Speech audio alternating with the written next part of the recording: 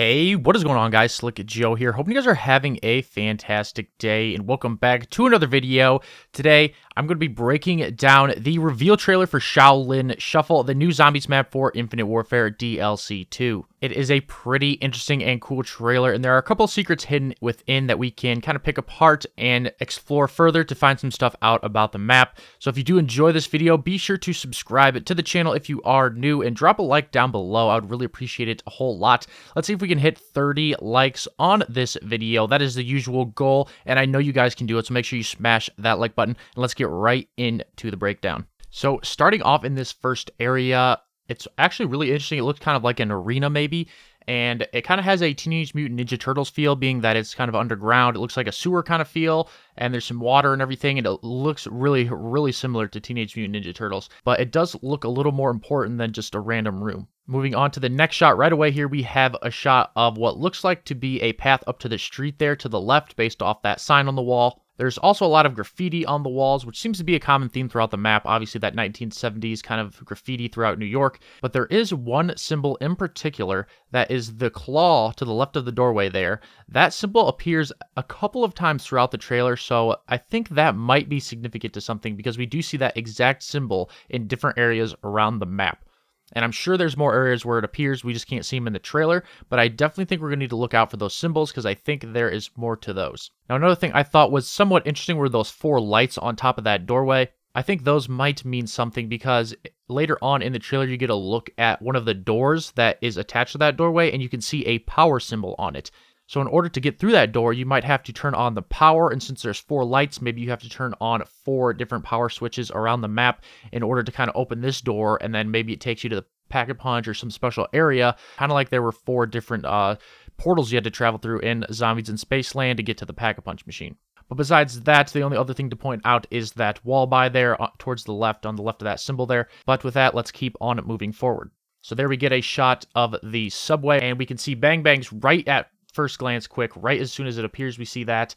And then if we keep going, we can see there is some lightning on the ground there, kind of sparks up. I'm not sure if that's just kind of saying that there's power being transported toward the train, or if maybe that's some part of a trap, or there's a little bit more to that. I would say that this might confirm that we can ride the subway, or we can kind of maybe use it, like I said, as a trap. Maybe we can't get on it, but we can kind of let it go through the map and just trap zombies down in that kind of rail tracks, and then they get obviously ran over by the subway. Lee Ross did mention on Twitter that there is going to be a different mode of transportation, and you're going to need a little bit of skill to use it.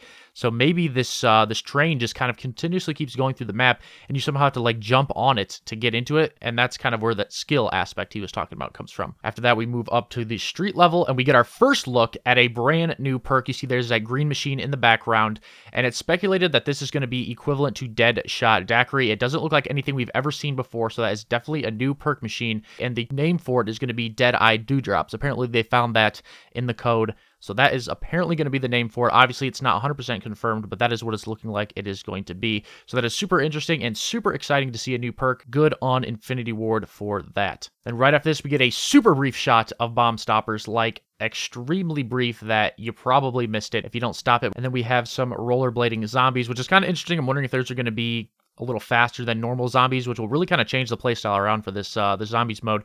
So that'll be interesting to see if those are any harder to kill or faster than regular zombies. But then we go to this kind of overview shot of the city, which I really like this shot. It's kind of like an overview of what looks to be like a center kind of main area of the map. There's a lot of different outlets in this area which you can travel. You can see the dojo there to the right. You'll see more of that later in the trailer. You can also see what looks like to be that subway stair area towards the back right. Then you see the heebie-jeebies bar there to the left, which again, you'll see more of that in the later on in the trailer as well. And it's kind of this shot gives me kind of a transit vibe. I'm not exactly sure why. Maybe it's like the fire with the bus in the middle and this just kind of city feel, but it gives me a little bit of a transit vibe. I'll put a picture up on screen of the area of transit I'm talking about, but not sure if that is really good or bad. But anyway, it does look pretty cool, and let's keep on moving through the trailer. So next here we have a huge focus on melee attacks. They definitely look to be more powerful than regular melee attacks. So we have some very crazy kung fu moves, and then right in the middle of that we get a quick scene of our characters in the subway, 2 of them, and they're fighting, but if you notice, they literally have no weapons at all. They're literally just using their hands. So I don't know if this whole Kung Fu mode is going to be a legit weapon. We put all of our weapons away and you're in like Kung Fu mode. Maybe it's like a specialist ability or something like that where you hit both your bumpers together and then you're into this Kung Fu mode. You put all your weapons away and you can do these Kung Fu moves that are more powerful, obviously, than regular melee. And that is kind of like its own separate thing. That'd be pretty cool. I would be down with that. I think that'd be a great way to implement it into the game. Another interesting thing to point out in this little subway train fight scene is towards the top right there. You can see this graffiti on the wall, and it says, "The bereaved of the enslaved." And I'm not exactly sure what that means. The only reason I'm pointing that out, and I thought it was interesting because later on in the trailer, you're going to see what looks like to be some enslaved zombies. So I don't know if maybe that had something to do with that, and that might be part of an Easter egg later on, or just a cool kind of graffiti quote on the wall. Not exactly sure, but just thought I would mention it. Next, we have some more Kung Fu punching, and then we got some crazy Avatar-like shit. Now, this next scene is what I was talking about with those enslaved zombies. It looks like we have a bunch of crazy zombies that are doing Kung Fu moves. They've got Kung Fu outfits on, and they've got these really weird giant rat skulls on their heads. And if you look there to the back right, it is possible that they are being controlled by Master Splinter's evil twin. He's kind of like fucking grimacing in the background there, hovering around on his cloud of darkness.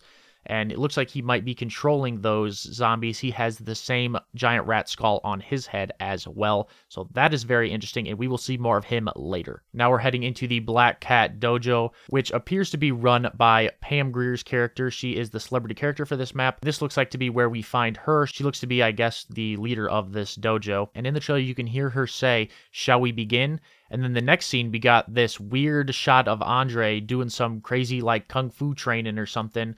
I don't know, worshiping the freaking moon or doing a weird freaking striking snake pose. Who knows what the hell he's doing, but it looks like he's kind of like training. That looks like a training pose. And then right away in the next scene, we got each one of our characters doing a different Kung Fu style. They have like these colorful symbols that they're kind of making appear out of the air. We've got a dragon, a snake, a crane, and a tiger symbol. So there is a possibility you have to go to the dojo and you have to talk to Pam Grier, and maybe she has some challenges or something for you to do around the map. Now, also during this scene, you will notice in the subway here where they're doing the crane style Kung Fu moves, you can see over there towards the right, you see Up and Adams, which would make sense being in the subway, that is probably going to be the spawn room, and Up and Adams is right there. So that all kind of ties in nicely. And then during the red tiger Kung Fu style to the left on the wall, there is a lightning bolt, which usually indicates power is nearby. Then we get a quick shot of a throwing star. Next, we get a shot of Pam Grier with a katana, slicing and dicing some zombies. And this footage looks to be kind of like gameplay looking, so this probably means that she is definitely a playable character like usual. Beat the main Easter egg, you get to do the code, and you play as her. I'm guessing they're going to do that again. And maybe, possibly, you can have her fight with you, like you got David Hasselhoff to fight with you in Zombies in Spaceland. Maybe we can this time get her to fight with us like that. Now we got a quick shot of a new trap. It looks like some sort of electric bridge or something. Pretty simple there. And now we get a really close-up look at this crazy rat man again. And it appears that this is the new boss zombie. Considering he gets his own little part of the trailer, like the boss zombie usually does for each map, even though for some reason he feels like he is a little more important to the map than just like the Brute was. The Brute just was kind of there, it was the boss zombie, and that was the end of it. I feel like he might be a little more important like the Slasher was, kind of more integrated into the story, and maybe we'll have to face him in the end, or he kind of ties into the main part of this Kung Fu movie or that we've gotten trapped into. So I think that'll be interesting, but I definitely think he looks a little bit more important. Like I said, he's spawning a bunch of rats though, and underneath of his skull, you can get a quick look at him here. He's just wearing a skull mask, and he looks like a regular human. He has no glowing eyes like zombies usually do. It's just regular human eyes, and you can see its skin. He's definitely a human, and he just has one of these rat masks on. So I'm interested to see how that plays into it, and that's why I also kind of feel like he's more important than just, you know, a regular monster, zombie, brute, or whatever. Because the Slasher was super important to the story, and he was just a regular human as well. Or I guess he was a regular human until he went all batshit crazy. Now we get a shot here of a new trap. It looks like a sweeper or something going across the dance floor. We got some katanas, and our characters running full steam ahead, stabbing some zombies. And what's interesting about this scene here is these zombies are bursting into clouds of smoke. And I think that is super interesting. You can't really get a shot of these zombies at all. You can't see what they look like. But I will point out that in the other maps, when you kill the special round zombie, which would be the Bigfoot or the clowns, they burst into fire or smoke, and they kind of disintegrate like these zombies are doing. So this could either be an effect of the katana itself. Maybe the stab move just disintegrates zombies. Or these could be those rat zombies with those rat skulls on their heads, and maybe those are the special round zombies that give you the max ammo at the end, all that good stuff. Maybe that's what the special round is going to be, these rat zombies, and that would be why they're puffing into smoke when they're getting stabbed. Now we get a cool first-person shot of a katana, and he slashes a bunch of zombies, and it looks like it hits a ton of them, not just one at a time. It looks like it hits at least 5 or 6. Now we got some classic zombies dancing in the club. We gotta have that in IW. Then we got Tough Enough in the back of the alley, and then some crazy bastard doing some sort of Power Rangers air cutting technique. Always super effective. She just shoots him because she doesn't give a shit. And then we have the same guy slamming his fists on the ground and creating a giant explosion, which might have been powered up by the Power Rangers air cutting moves he was doing just before this scene. And there we go. That is the end of the trailer. DLC 2 releases on April 18th. As you can see, Shaolin Shuffle. Pretty good trailer, I think. Overall, my initial reaction was, wow, this looks pretty crazy and kind of silly and goofy, but it actually looks pretty cool. I'm kind of excited for this stuff. They have some cool new features, and I like how IW is just kind of throwing these random things in there. I thought the trailer was pretty good overall. In terms of what it brought, it showed us not a lot, but enough to kind of get me excited and to pique my interest a little bit. I think this will hopefully make an enjoyable experience that will last for a while, and people won't get sick of it right away. I hope this map lasts a little longer than RAVE and the Redwoods, because RAVE and the Redwoods was a pretty good map, but it did not last long because we beat the Easter egg in like 6 hours. So hopefully this one lasts a little longer and people kind of stick with it for a while, because I think it has the potential to be super fun if people will play it and enjoy watching it, playing it, all that good stuff. A couple other things I noticed after watching it back a couple of times and picking out the kind of important details is, first off, we barely saw any guns in this trailer. Literally, we barely saw any at all. Like, for a few brief seconds, we saw a couple, but for the most part, it was all just melee weapons and some Kung Fu Avatar The Last Airbender shit. So it will definitely be interesting to see how big of a part the Kung Fu aspect plays in the map, or if it's just kind of for show in the trailer and you really don't use it that much. I'm kind of leading to the direction where you probably don't need to use it at all if you don't want. It might have something to do with the Easter egg. I'm sure they're probably going to integrate it into that, but for the most part, it's probably going to be some sort of ability that if you just want to play zombies, kill zombies, and that's it, you don't want anything to do with this crazy-ass Kung Fu shit. There's obviously still going to be weapons in the map. We've seen the magic wheel a few times throughout the trailer, and we've seen people using guns. There's wall buys. We know there's going to be guns, so it's not like there's going to be katanas, Kung Fu moves, ninja stars, and that's it. You're only limited to that. There will be the regular guns, obviously. So if you don't want to use that, I don't think it's going to be a big deal. Now, another thing I did notice, or rather didn't really notice, was Willard Wyler. I didn't hear or see a mention of him once in this trailer. I almost even forgot he was a part of the game for a second.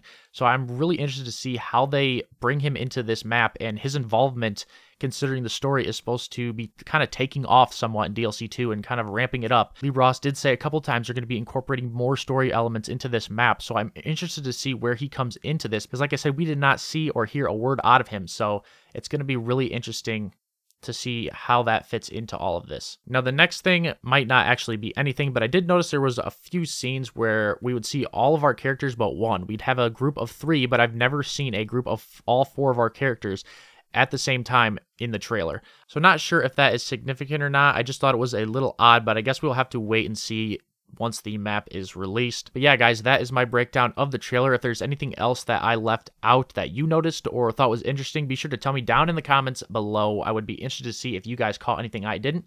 Also, leave a comment telling me what you thought of the trailer. If you're excited for Shaolin Shuffle, or if you're not, tell me that too, but make sure you guys give me an answer to why you're not excited. I want to know what about the map you don't like. What about Infinite Warfare zombies maybe you don't like? Don't just give me the classic, this isn't zombies, because this is zombies. It's not the traditional Treyarch zombies, obviously, but Infinity Ward is putting kind of their own spin on zombies, which seems to be more of a silly and lighthearted approach with these like kind of crazy goofy features that really don't make any sense for the story or anything like that. They're just kind of in there with this, you know, the Kung Fu and all that crazy stuff. But I'm glad they're taking their own path and trying to make this mode its own separate entity, separate from Treyarch, just doing their own thing. I know some of this stuff can be a tad ridiculous. I agree. I know it gets a little crazy at times, but like I said, I think that's just the path that Infinity Ward wants to take. They're making it their own, and I'm okay with that. I'm still super excited for DLC 2, and I will be playing it a lot when it releases and hopefully having a ton of fun with it. Plenty more Shaolin Shuffle content is coming with coverage up until launch, and also with tons of videos, guides, streams, all of that good stuff when it finally gets released in about 2 weeks on April 18th on PS4. So make sure you subscribe for that, and fucking ring my bell too while you're at it. That way you don't miss anything, no videos or streams. You will always be notified when I upload. That will also give you a shot to participate in the most intense, brutal, and exciting battle of all of the ages, from all ages and of all ages of all ages. The battle to comment first. You serious? Yeah, I don't really get it either, but hey, people like doing it, so you better like doing it too. But that is going to do it for today's video. I have rambled on long enough. If you are still here, you are a legend, my friend. I really do appreciate it, and I freaking love you. Be sure to drop a like if you did enjoy, though. Thank you guys so much for watching, and I better be seeing you in the next video. Catch you later.